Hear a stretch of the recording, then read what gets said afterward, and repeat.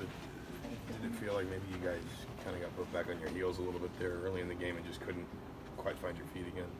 Collectively? Yeah, I would say so. I think they did a good job of knocking us out of our rhythm early, and we came out with a lot of confidence. I think, especially in pregame and this whole week, we had a good week of prep, but they came out and punched us in the mouth, and I do think it caught us off guard and knocked us out of our rhythm a little bit. Yeah. The word we've heard a lot so far is disappointed. Just describe, what you guys are feeling and how you move on from it. Yeah, it is. It's frustrating. You prepare all week. You have a really good week of prep, and to go out and just play the way we did is definitely disappointing. But it's a new week.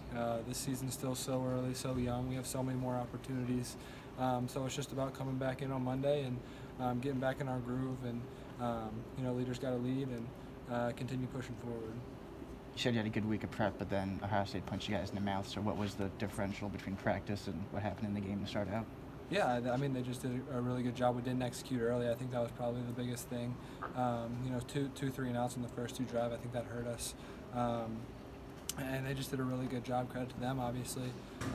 But from our standpoint, we just have to be better in our execution. And I think that's kind of what threw us off. Coach Both of those first 2 drives, you did take some deep ball shots early, and it looks like you just missed them by a stride here and there. Was that part of the game plan to just keep attacking no matter what? Yeah, for sure. We wanted to take our shots when that opportunity presented itself, and sure, got to hit them.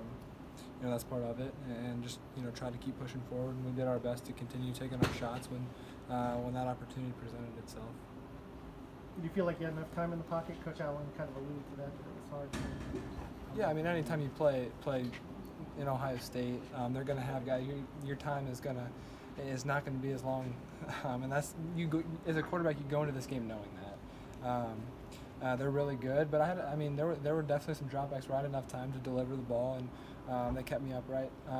They're going to get penetration, they're going to get pressure. That's part of it. But I would say overall, the O-line did a good job keeping me protected. What's your assessment of where the running game's at right now and the struggles that they're having moving the ball?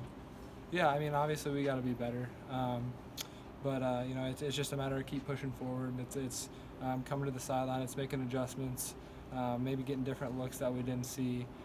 So just adjusting and continuing to push forward in practice and making a point of emphasis, continuing as we go forward. Coach Allen said it was going to be a game time decision. When did he kind of let you know that you were going to be going in there? Yeah, I mean, I always prepare like I'm going to go out and be the guy, period. So, I prepped all week like I was going to be the guy, and, I just found out, whenever he told me. So that's kind of the end of the story there. All right, thanks, Peyton.